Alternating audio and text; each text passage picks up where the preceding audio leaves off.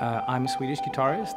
Basically, I'm a classical guitarist, but I also have a background playing electric guitar. In fact, when I was a boy, that's what I really wanted to become, you know, a session guitarist and a pop star, if you will. So for somebody like me, this piece by Steve Reich is perfect.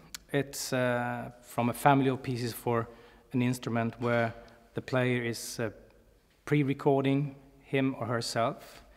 In this case, at the most, it has 14 pre-recorded parts, and then you play the 15th part live along with the tape. Although you could be also, which is nice socially, you could be 15 players playing together, but yeah, that's a whole different story, of course. It's actually the most important part of the interpretation of the piece really is the pre-recording bit. And that because then when you play your live part, you know, you're sort of stuck with everything you did in the first place. So when you do the pre-recording, that's when you have the chance to, you know, make your own interpretation, if you will. Finally made my electric guitar version. I quite like it because there's something about when you know, stack a lot of guitars on top of each other, it gets sort of tight in the middle, you know, because the classical guitar is very middle-oriented, whilst an electric guitar with a steel string, it has more high-end, you know, trebles and low bass. So I think it works better, actually. So this is now my favorite version of the piece.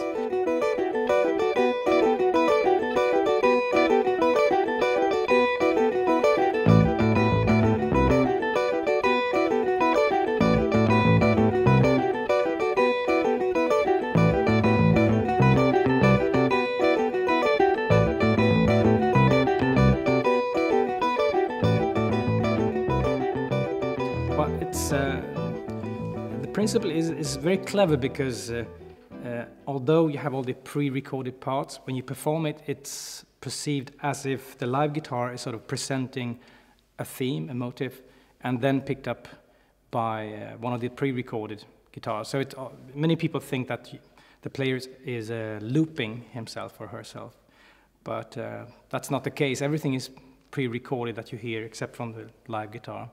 So usually the motifs are very simple, like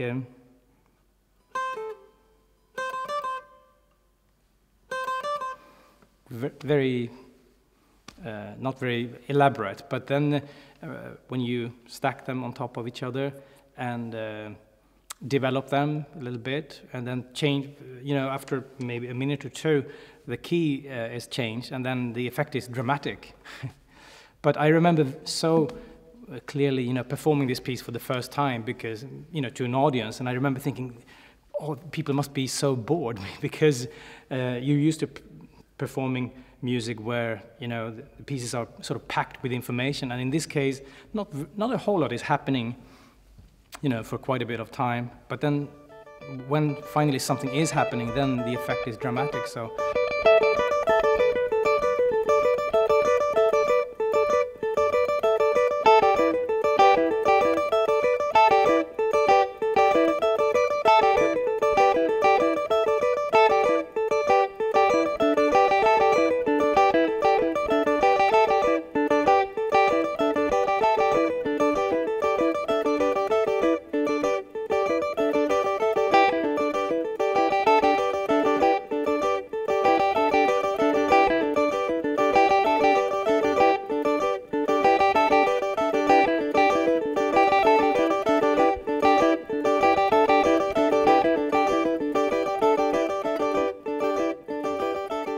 It's not very obvious, you know, what's being played live and what's pre-recorded. He's using, you know, imitation, of course, but also transposing the themes and developing the phrases.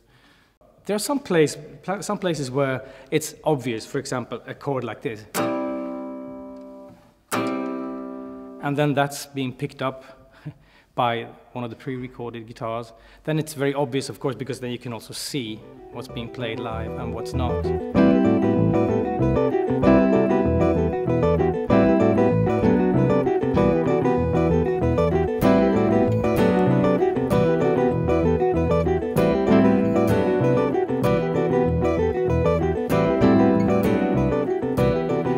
finally I was told that Pat Metheny plays it from memory. So I sort of wanted to prove to myself that I could do it. And that took me many, many years to do, maybe 15 years of, practicing and performing on and off.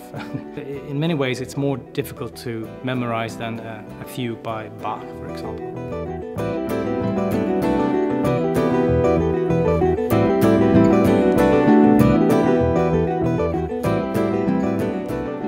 It was such a coincidence that I discovered it. I was browsing music in a bookstore in New York. I was a student at Juilliard, and in the Juilliard bookstore I was just looking through guitar music, and there was this full score of Electric Counterpoint. I didn't know of the existence even.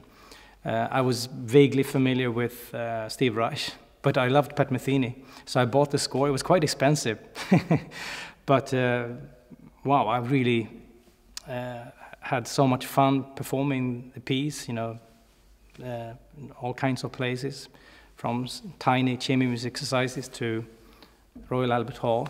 So it was one of my best purchases ever.